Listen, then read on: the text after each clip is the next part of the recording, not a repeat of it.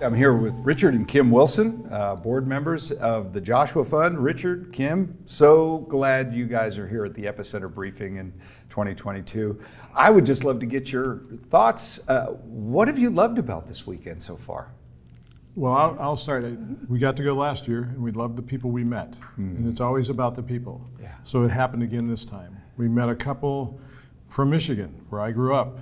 They knew stories that I knew, which maybe aged me a bit, but we connected and we listened to why they came for this. And it's all about the people. They've been supporting us for years.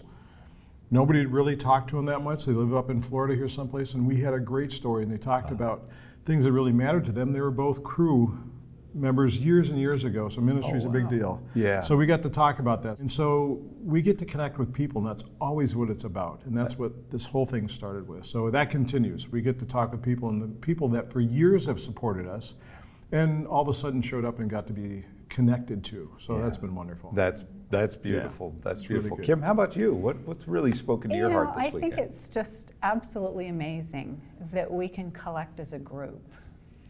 Not only the board members, but staff members. It's so good to see them because we never see them. So Yes. it's kind of good to connect with them and see how their families are doing. But the other thing, it's like Richard said, it's meeting people that either know a lot about the Joshua Fund or are really interested in the Joshua Fund. Yeah. And so it just gives us just an opportunity to share in a very unique and special way about what the Joshua Fund is doing. Yeah. in And Israel. how about the worship experience? Hasn't that been phenomenal? That's great. I mean, it's really phenomenal. I was in the elevator with one. I didn't know who it was, and we started yapping, and we're talking about families, we're talking about everything, and then he brings us to the feet of Jesus.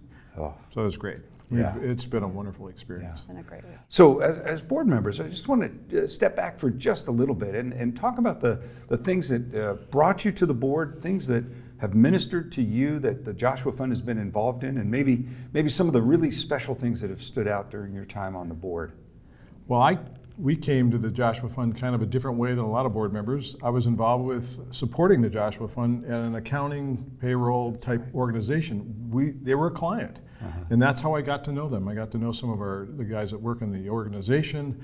Ultimately, I finished there and was asked to come on the board. So I kind of came in knowing the Joshua Fund a little bit differently. And back to the people, Rich Chafin, one of our board members, said to us when we were going to Israel for the first time, he said, "You'll love being there, but it's all about the people. You will not forget the people that you met." So for us, it's been connecting that. And as we pray daily, and we do for the Joshua Fund, people like, we saw the guys that are distributing the food on today, and we watch them. My ear, and you see those and you connect, and we pray for them by name. And so that's what it's been about. And we get to see that, and as I work with the numbers and we work together, we see those things, but it is the connection to what we do in ministry. So for us, it's been all about the people again, not only in the land, but also the board members that we serve with and the stories we read about how God's changing lives. So. Amen. It's the stories, right? Yeah.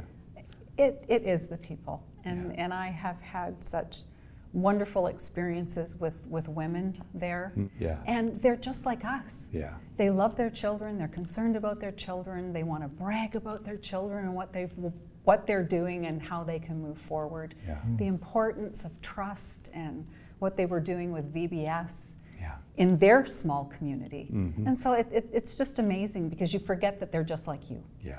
They may have a different name or live somewhere else, but they're just like us, and they love the Lord just like we do.